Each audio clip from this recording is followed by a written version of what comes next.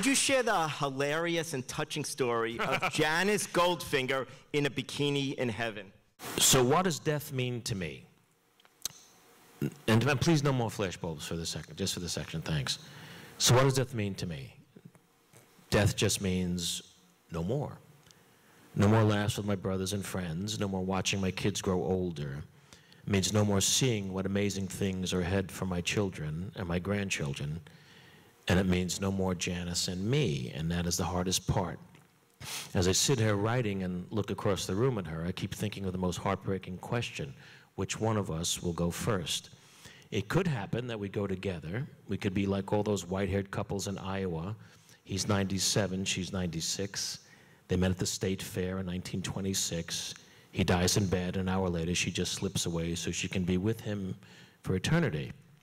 But chances are one of us will go and the other will live on, and that's what it comes to. I can't bear to think of life without Janice. I want to go first because I don't want to miss her. That would be a pain far worse than any death. I don't want to miss the way she makes me laugh.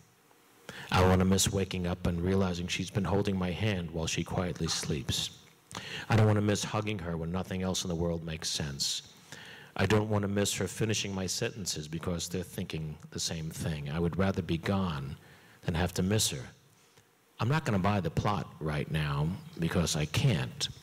I'm going to just go on and keep living and laughing and loving. I'd like to think that there is a heaven, and it starts from the happiest day in your life. I'll be 18, and Janice Goldfinger will walk by me in a bikini, and I will follow her, and it will start all over again. I'd really like to think that.